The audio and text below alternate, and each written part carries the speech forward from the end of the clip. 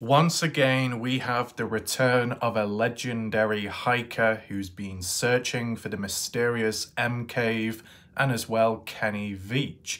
A part of the mystery as a whole, Jay Silverheals has finally returned once again with the energy more now than ever before, and as well the focus too, ranging from some videos on his channel to do with the map analysis and hike route locations, to actively participating in Jay Chuck's recent videos and Jeff Clark's within the comments section. Jeff Clark did let me know in recent time and sent me a screenshot regarding some interesting points by Jay Silverheals on the Kenny Veach case. I'm going to have a look at it today to see whether I agree or not with Jay Silverheals. And as well, Silverheals did mention a few comments about me, so we'll also get to that later on in this video. Welcome to those that are currently here watching. And as you know, with a Jay Silverheals video, you can't go without the #1 mascot, the personal representation of Silverheals and the hiking pole population out there. The penguin is back, eyes locked on, okay? So hopefully Silverheals is prepared for this, and just in general, other people. Whilst yes, light-hearted at times in this video, at first we need to lock on with some of the maybe more serious comments made, and then we can go from there. But I believe one viewer known as Skeptical, shout out to Skeptical for their support on the channel, says that they do like penguins. The penguin waves back. There you go. That's what it looks like up close. I'd say it looks fairly realistic, to be fair. A little bit fat, but oh well. There you go. So, we're going to get straight into the comments of Silverheals and go from there. So as you see on screen, this, I believe, from Jay Chuck's channel, Jeff Clark passed on this screenshot to me. I can't remember which video it was on, but I did find the other comments myself. We'll look at them later. But first of all, I mean, I think this might have been taken from Desktop. My God, Jeff Clark, what do you do, man? It's so sadistic. I need to be locked up in a psychiatric hospital, man, because we need to put the glasses on. Party is over, but the glasses are back on, man. Look at the text, it's so small. How are you supposed to read that? God, smaller than a peanut. But you know what? I can see the text. If you can't, don't worry. I will read it out to you, okay? So Jay Silverheals says, "That's what I said 3 years ago after I started researching the case. I spotted people saying she was the devil." So I think this is in response to one of Jay Chuck's videos on Sharon Pilgrim, the girlfriend. I could be wrong, but I think that's what Jay Silverheals referring to here, saying that other people regarded Sharon Pilgrim as the devil and was in on it, Kenny's disappearance. And she said suicide because we know you want that house. Jay Silverheals says, "I jumped right on it and said, you people are crazy. You could be sued. I also pointed out, no wonder she shies away from posting. She uploaded great videos of her and Kenny's adventures and was chastised for it. As a matter of fact, it was the tirade against Sharon or Sherry that prompted me to begin replying to comments and eventually to start posting videos was based on the unjust crucifixion of Sharon by an angry witch-hunting lynch mob, at a time posting preposterous accusations based on nothing but the fact that they wanted to believe someone killed him, that he could not possibly have been suicidal. It was everything. She stormed into the house and took everything. Like the hell she... Oh yeah, as Silverheals would say, like hell she did! She was more married to him than the family was. Also, you misspoke. Not a big deal. You said people searching, there was no trace of Kenny Veach. That's simply not true. The people searching them and others, no trace of Kenny Veach has been found. Actually, there was his truck and phone. So considering the area is virtually unsearchable, his remains, if they're out there, have not been found and likely never will. If searchers or cops went into a house and searched it, it could be truly said there was no trace of a person, but not in a vast area. He just hasn't been found yet, wherever he is. And Jay Chuck responds saying, "Susan has shown me things that suggest Kenny has been in touch with persons over the years. I do not think Susan Veach is either a sophisticated fabricator nor a serial killer. She has credit on her evidence." Now, I think maybe J Chuck's opinions have swayed back and forth since, like a ship on the oceans, the sailors getting a bit seasick at times. Because I know J Chuck has defended Sharon Pilgrim in recent time and declared one's love or understanding of her. Well, I'm going to give you my thoughts right now and be realistic. So we're basing it off Jay Silverheals' comment here saying that there was a witch hunt against Sharon or Sharon Pilgrim, Kenny's girlfriend, that there is a possibility that Kenny was suicidal and that's what it resorted to. And the bit about Kenny just simply hasn't been found yet, but could be. It's just the distance and vastness out there. Okay, I'll give you my thoughts. So Silverheals, I can understand the complexity of a witch hunt and, you know, the impact it can have, the implications, but as well how it neglects other areas of a case and maybe key people involved. In comparison, to understand that would be the Dylan Rounds case when the likes of Candice Cooley, Dylan Rounds' mother, was, you know, crucified over time because of mistakes and inaccuracies made. And whilst, yes, it's valid to acknowledge them, maybe some people went in quite hard and others looked into her past, history and behaviour, possible dark past, etc. Yes, it's to try and better understand a case or the case, but was it one-sided? Was it like a witch hunt? Kind of. And, you know, a group of people doing the rounds, maybe waves too. Now, when I came about and I was looking into it, I tried to balance it out. Instead of just focusing all in on Candice Cooley and criticising her, what about Justin Rounds? And there was points made there, valid ones. So whether people liked it or not, I balanced it out. For and against, strengths, weaknesses with each character in the case. Have I done the same within the Kenny Veach case? I'd hope to think so, but I will argue that I have demonstrated significantly more balance once I moved into the Dylan Rounds case. Will I be able to implement that here or add on to whatever was shown beforehand? Hopefully. There have been times and periods of looking at Sharon Pilgrim, the girlfriend, in suspicious ways. But let me tell you something, Jay Silverheals. Whether the girlfriend is innocent or not, she's not done herself any favours in how she approaches situations in real life and online. How she conducts herself. She does appear in suspicious ways. She does sound suspicious at times, and that's on her, right? Links to be made to the Dylan Rounds case where one of the potential suspects or persons of interest, Kurt Wadsworth, Dylan Rounds' best friend or close friend out there, and Kurt Wadsworth, the way he was acting at times, saying he would be the one to find Dylan, that he really cares about Dylan and it took an impact on him emotionally, and that Kurt was seen deep cleaning a trailer, bleaching it completely, which had to remove of any evidence, people suspicious there. Kurt Wadsworth currently or previously had an arrest warrant out for him because of some gun-related stuff later on, post-case, post-disappearance, but still getting into trouble there. And at the time early on of the beginning of Dylan's case opening up and Kurt Wadsworth refusing to take a lie detector test, whilst he might be innocent, he doesn't do himself any favours in how he approaches and responds and reacts. So it's the same with Sharon Pilgrim. The way they may act and behave, they can put a target on their own head and then people will look into it, right? So I have done case studies on Sharon Pilgrim.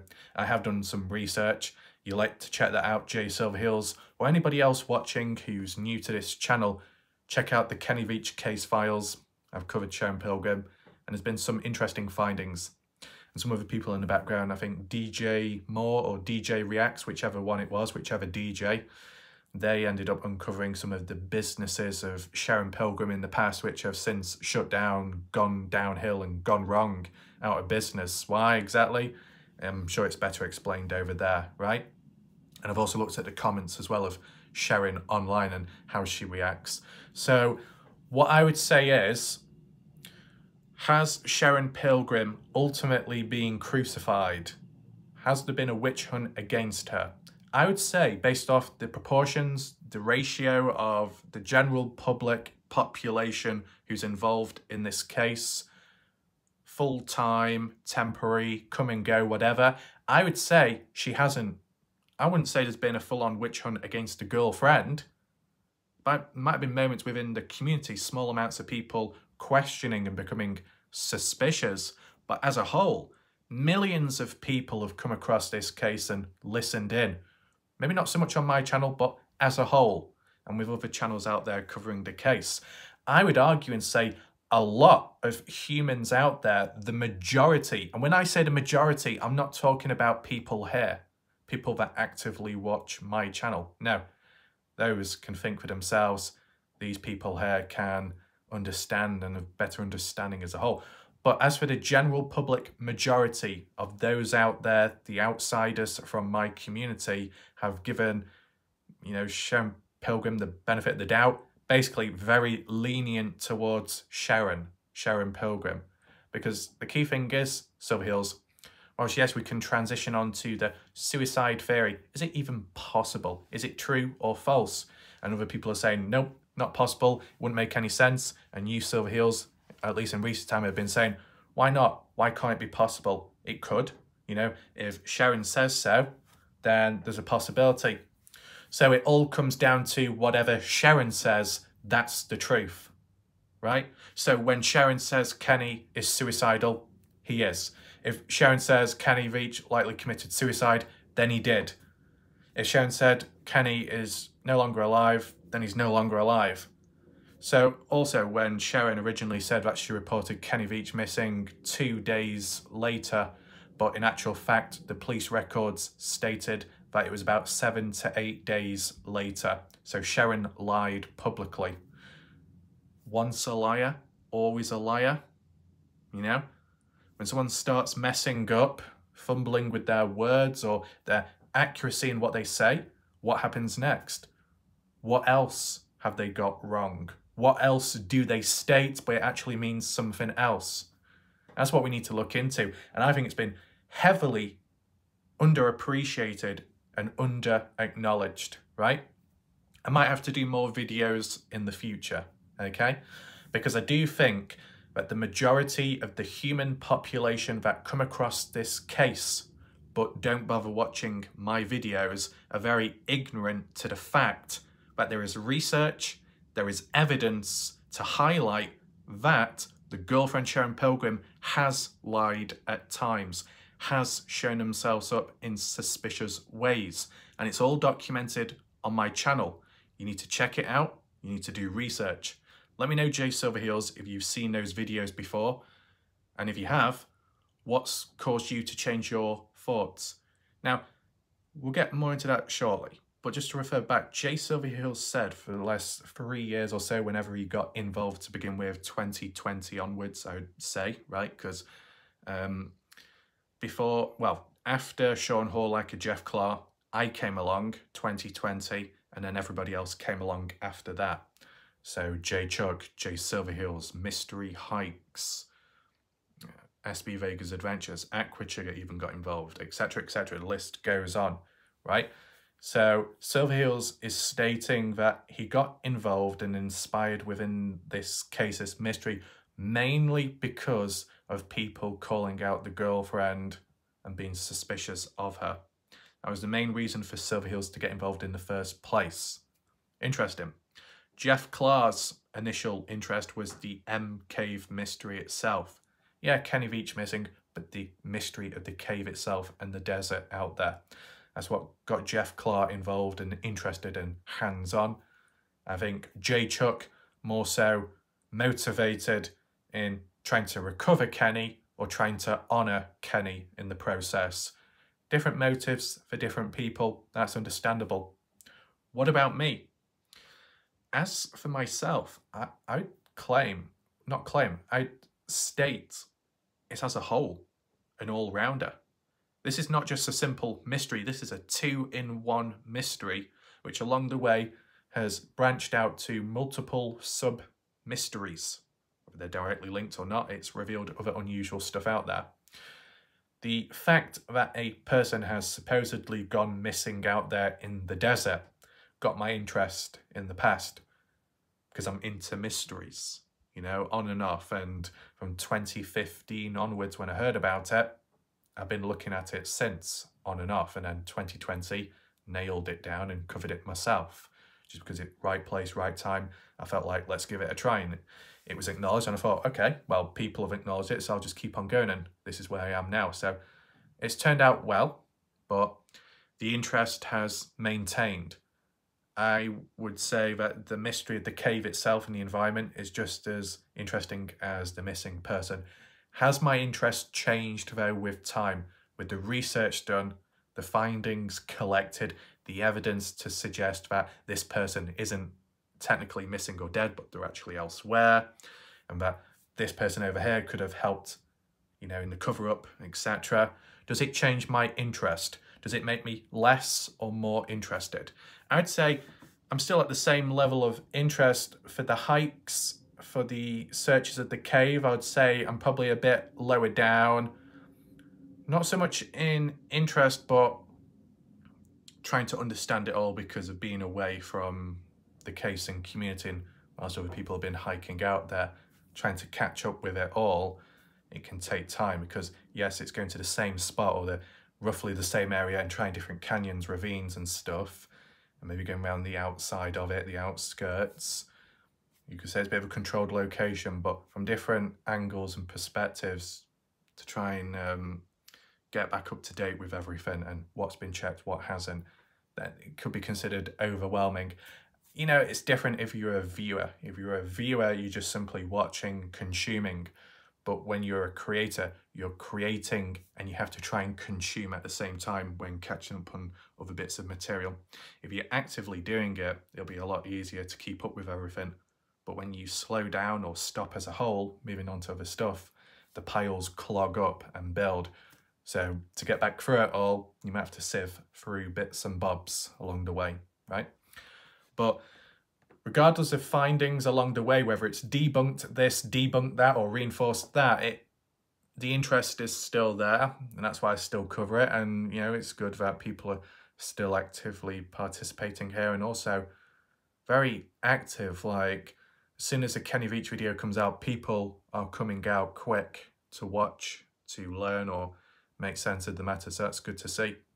But it's interesting when people do return back as well, viewers or creators, and Jay Silverheals is one, and that's why we're creating this video here, as well, trying to understand his mindset behind the likes of Sharon Pilgrim, the girlfriend.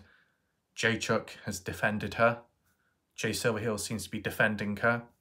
And, you know, in a normal situation, if a normal situation does actually exist out there, you've got the girlfriend, you know, and their loved one, it supposedly, has gone missing. Obviously, you'd be concerned and worried, and why would they be responsible for the person's disappearance?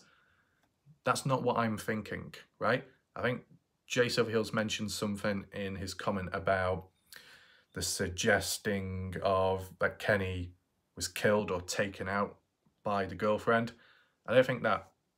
If the girlfriend played some role in some way, more than likely in assisting Kenny's disappearance, whether it be taking him somewhere to a different location, picking him up from where he left off at that hike route and leaving his vehicle behind in the desert, or even just communication and contact with other resources and people out there, certain family members or friends, to help pull together, coordinate Kenny moving on elsewhere.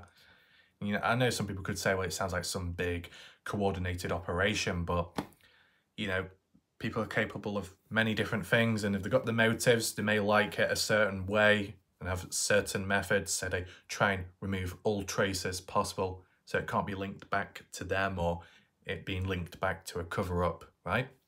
But I just wouldn't be surprised if the girlfriend assist in some way or another with Kenny's disappearance. Not so much in actually taking him out, but taking him away to another location, right? That's my thoughts there. Let me know what you think, Jay Silverheels. But as I was saying, the way the girlfriend has behaved at times, and I think Silverheels and Jay Chuck have acknowledged that her content, her video uploads are great, beautiful, but have been deterred and less likely to upload now because of the resistance from the general public and the outlook on, you know, the girlfriend Sharon. I'm thinking, well, once again, it's not exactly a witch hunt because the majority of people have given Sharon the benefit of doubt in believing her and what she says. Just because she's the girlfriend, everybody has to nod their head, and the majority do. Just because Sharon Pilgrim is in the mental health field, then it basically means anything she pulls out the rear end is true, and that's it, gospel. Everybody nod their head. I don't know, it just seems like maybe one person could be abusing or using their position and power and potential depth of knowledge in convincing the masses and sheeple within the case, the general public that come along and believing a certain narrative. Take in mind, Sharon was wording it roughly as, I think Kenny Veach could have committed suicide. Not that he did, but he could have. So you could flip it around and say even Sharon's not exactly too sure about the situation. Does she even know what she's talking about? That could be another criticism by others out there, right? I'm just throwing it all out there from different perspectives. But with some of the comments, and as well, the videos that she's uploaded to her channel, 3 or 4 videos, I think it's only like 3 videos. One to do with some old footage of Kenny and her out somewhere in a desert place. I don't know if it was Arizona or somewhere in Vegas, Nevada. Not much to it. Kenny picking up a snake. That's about it. I mean, we can always look back at that in a different perspective, but for now, that's just how it appeared. The other video was more of like a slideshow photo book in memory and honour of Kenny. You know, she misses him and just showing photos from the past and happy times, right? As like what other people would do, whether it be publicly online or with their own little slideshow or photo book albums in real life when they look back at the past and reflect on that person who's no longer with them, you know, that type of stuff. And then the final video that was uploaded was the unreleased footage from Kenny Veach's M-Cave hike video from his own channel. And that was supposed to be uploaded 4 to 5 years ago, I believe. And 4 to 5 years ago, Sharon said, this coming November, I'm going to upload it. 4 or 5 years later, it's uploaded in November 20... Did I say 4 or 5 years ago? Well, it was uploaded in 2021. Was it? Or no, it was uploaded in 2022. It must have been early 2022. I'm just trying to think of it coinciding with the documentary, the HLN one. Whenever the HLN documentary debuted, 2021, 2022, between then, of November time, that's the month it came out. I think it was on the 26th or the 28th. On the same day, Sharon posted that unreleased footage of Kenny coinciding with the documentary airing. And whilst you could say, well, it's just revealing some extra behind the scenes, maybe to promote the documentary, it's weird how Sharon made the promise about 4 or 5 years before that, saying that she would post it in November. But it took that many years to then post it in November. That's really weird. That's weird, it makes no sense. And then the other thing that doesn't really make sense is Sharon's comment response to somebody out there, a viewer online, saying they wanted to investigate the case, and Sharon said, oh, I can't wait, this sounds really exciting. I'll let you know if you get close to the truth or not. That sounds like Sharon is playing games, that she knows the truth, but she will only let you know or give you a hint if you get close to the truth. Why do we need to play games? Isn't this a serious situation? You know, if you care about someone who's gone missing, you do what you can to help, and instead you just sat back playing games, mind games. Weird behaviour. I know some people could say, well, it wasn't exactly meant in that way, it might have been innocent. It's still weird behaviour for a serious situation like that, the response by Sharon, right? Once again, Sharon isn't doing herself any favours in how she responds at times. That's what I'm saying, okay? Was there anything else to highlight? I don't think so there. The suicide claim, well, it's by Sharon, right? That's what she's suggesting. Nobody else has initially pointed it out. It's just that people along the way have just nodded their heads to that initial comment by Sharon. So, do I think, you know, do I agree with Silverheals' comment? Not really, okay? So let me know what you think down below, Silverheals. Let's now move on to the other comments by Silverheals in response to WarLike Wrath. What did he have to say about me? Well, here we are. Now, the comment what I found about me is actually on the same video on Jay Chuck's about the one what we just read before. So just to acknowledge one last thing, because I didn't mention it before, the bit about Kenny clues out there, what the vehicle, the loose change phone at the mine shaft. Yes, it suggests Kenny was out there, but the scent also ended at the mine shaft where the phone and coins were found. So you could argue and say that the scent dropped off at that spot because Kenny turned back, went the way he came, back to his vehicle, waiting to be maybe picked up by somebody else, right? So that was my claim there. Now, here we go. Jay Silverheals, let me get my voice ready. What? What's going on? Jay Silverheals here, man. Actually, Wrath is the final holdout of we the people. Wrath is the final holdout. Unlike those logbook and hiking posts out there, man, they're going to get burned down to the ground. But the final holdout, Wrath, he puts great weight on the statement she simply made quickly, apparently, long after he went missing, where she said or laughed or typed lol. That great, can't wait to figure it out when you find it out. Well, she meant just that, just like anyone might quickly say. Wrath read into it like a conspiracy theory. If she knew or believed he committed suicide, when that would be to find out. What Wrath did is called overthinking. She did not have a squadron or lawyers watching over her every statement as to how it could be analyzed over the years. Also, he keeps bringing up she waited days after he was missing. Well, with his style of talking and past actions, it would be gone 3 or 4 days or whatever combined with. She's not his mother, so he might well have slept or recovered, etc. So to report a hiking missing person or that sleeps overnight or camps and pushes himself to the limit, she raised the alarm at the right time, which is not the case where little Billy did not arrive walking home from school at 4:30, but Wrath insists on being the last one, holding out with the torch out, a long gone mob, pointing out, we the finger of the law, and her. Hold on. Who the hell is Little Billy did not arrive walking home? Little Billy the goat? Oh, no, man. Jeff Claw, looks like we got another animal to add to the farm. A goddamn goat called Billy. Probably needs locking up in a psychological hospital, man. A few deep-rooted issues and complexes out there. As for the response, what did Jay Chuck say? Jay Silverheals, Jeff Claw.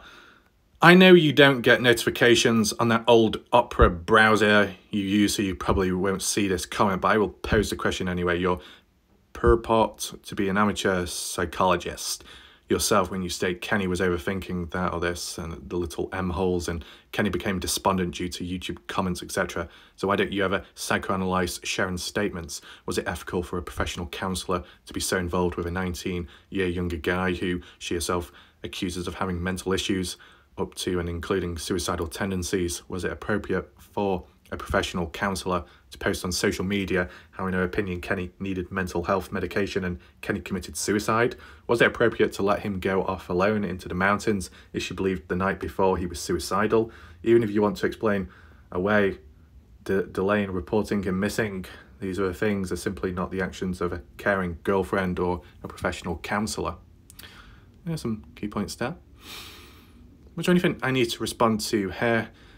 WarLike Wrath, the final holdout. Well, I did refer to myself more so in recent time as WarLike Last Centurion Standing Wrath, like with the Dylan Rounds case being the last one there, covering it. What else is there? Great, can't wait to see. Right, so, okay, so Silverheals saying about, so the comment about missing where she said or laughed or typed, lol, that great, can't wait to see what you find out. Well, she meant just that, just like anyone might quickly say. Just like anyone. Anyone. Oh yeah, anyone would say this before thinking, but what about the girlfriend who supposedly has better standards if she's more knowledgeable and there's better ways of communication if she's in the mental health field, and yet she comes out with something so reckless and on the spot? Doesn't sound quite professional there, does it? And once again, it's not a game, is it? Okay? From a general public perspective, you could be a bit more casual, you could be interested in the case, you could find it spooky, scary, entertaining, whatever, because at the end of the day, you're not impacted by it. You know, the person that's gone missing isn't linked to you, so it doesn't matter how you react or respond, internally, externally, it can happen. But someone tied within the case, a loved one going missing, and you treat it like a game, you mess about, act out, well, that just seemed to stand out more because I thought one would be taking it more seriously than general public if you're tied in with the case or like the victim of it, hurt by the outcome. So it does stand out. So I don't think anyone would just quickly come out with that. You know, viewers might, but people tied in the case probably should think before they speak. And it didn't work out this time. What else? If she knew or believed he committed suicide, then what would be out there to find out? But what Wrath did is called overthinking. What about? Wrath read into it like a conspiracy that if she knew or believed he committed suicide, then what would there be to find out? What Wrath did is overthinking. She did not have a squadron of lawyers watching over her every statement as to how it would be analysed or over the years. So it's all to do with that one comment. But once again, it's not just that one comment. It's overall reporting Kenny missing later. And Silverheals touched upon that, saying, well, with his style of talking... right, where's that? Analysed over the years. She, also bringing up, she waited days after he was missing with all his style of talking and past actions. He'd be gone 3 to 4 days. But this is the thing, Silverheals. If Kenny Veach wasn't talking to her previously about being suicidal or having issues like that, and Kenny was doing his hikes back then when he appeared okay and the girlfriend wasn't worried about him, then maybe there wasn't as much concern whether Kenny Veach returned back on the day he said he was going to return, right? With time, you know, if you do respond back late, return back late, family members, friends could become more used to that and think, oh, well, he's probably just taking his time like how he normally does. But is this a normal occasion? Because fast forward from the past of what Kenny's routine may have been like and how family, friends, girlfriend responded to and accepted, once Kenny supposedly reached out to Sharon and shared his issues and being suicidal, supposedly, you would think that from there on then, that Sharon would be like, right, you got to respond back, you got to let me know. And there was that talk about within a 5-day period, if you don't respond back, then I'll call someone, you know, authorities to get help or to some kind of intervention. But in the moment of Kenny going out there hiking, like how Jeff Clark says, is it a good idea to be letting someone like that out there when there could be a risk to themselves? So for Kenny to just go out there with telling Sharon what he supposedly said, and Sharon just saying, okay, you go out there, two-day, overnight stay, whatever, and let me know when you get back, etc. And that didn't happen. And 7-8 days later, oh, now I'll report him missing. Yeah, why not? Just seems very casual, lackluster, because the moment, despite what the routine was like in the past, the moment someone does start displaying problems or issues, whether they open up or it's just visually clear to see, that routines can change, or how people react and respond to routines can change, right? The moment you do see problems, right, and someone acting out, you might respond back quicker. You might demand an answer back quicker because you just don't trust that person anymore in what their original routine was like. Because now, with a visible issue, if the person doesn't respond back in time or doesn't return back in time, it might not be down to their usual lazy or casual approach routine to how they normally do stuff, but more so the problem and issue taking over their actions, their life. And I think in this case, the girlfriend supposedly knew that Kenny was a danger to himself, and letting him go out there into the desert without any intervention, and even if that wasn't needed, without any urgency in reporting Kenny missing, it just seems a bit odd, right? I mean, the other question you could ask yourself, and I don't think it's been asked, when Kenny didn't respond back or return back in the given day he said he would return, did Sharon make any attempts to call him? Were there any missed calls, messages sent to say, hey, are you coming back? Have you returned back? I want to know. If you don't respond back to me within the next few days, I'm going to call the police. You know, was there any missed text messages or calls by Sharon Pilgrim then from Kenny's phone? What was found on Kenny's phone? Besides Kenny's search history and photos and stuff. Did Kenny have any missed text messages from Sharon? Because if not, then once again it would highlight and reinforce that the girlfriend wasn't that concerned and there was no urgency. So yes, it does stand out and it's a bit odd. As for the observation made by Silverheals and other humans out there with time about WarLike Wrath overthinking, the reality is, in life, WarLike Wrath overthinks in real life too. It's just why it is what it is. But I'll tell you something, with a great degree of certainty and confidence that the moment I shut off, the moment I stop overthinking, is the moment hell breaks loose. And things go wrong, bad stuff happens, and I get caught up in it. Bad stuff happens. The moment I shut off, the moment I'm no longer cautious, things happen. I've demonstrated it at times. I've sacrificed myself to experiment to see what would happen if I stopped thinking, what would happen if I didn't do this or if I didn't do that, and bad stuff happens. And even other simple things is forgetting things, forgetting stuff. That's why you gotta overthink to keep the mind active, to remember stuff, right? There's all different ways around it. You could say a way of overthinking that's been demonstrated in cases what I've covered. I wouldn't say it's caused problems, it's actually made situations a bit easier, because what's ended up happening with putting that time and focus into the overthinking of that stuff, I've not really been overthinking about in real life stuff. So what do you call it? Transferring it in different ways into other areas. Whereas it could be seen as a problematic trait to be an overthinker. It's problematic. It causes more problems than it's worth. Well, if you can't get rid of it, but you can put it elsewhere into something, that's a positive. It just so happens that the overthinking within these cases and stuff is what's led to this consistent ongoing coverage. Hence why it's been kept alive, the story of Kenny Veach or Dylan Rounds. Hence why predictions made by me over time have been 99% accurately correct and predicted. And with time, people have maybe learned from that and have adapted themselves and have prevented themselves from getting hurt down the line. So really, you take that one thing away, the overthinking part, a lot is lost from it.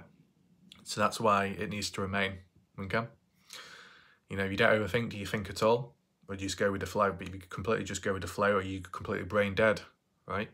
Now, in general, I think with Silverheals, okay, maybe things have shifted with time, maybe certain thoughts and opinions, the outlook on Sharon Pilgrim, maybe some others in between.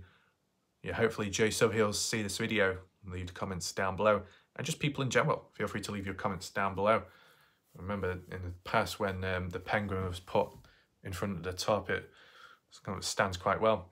I mean, it covers the mouth, so if I'm talking, you don't know if it's coming from me or the penguin itself. So it'll be interesting to see if Jay Silverheals does respond, even just Jay Chuck. One thing to acknowledge, and I don't know when it will come out, but I'll try and let people know, Jay Chuck has his own experiences in terms of hiking out there with some weird encounters and just like SB Vegas adventures.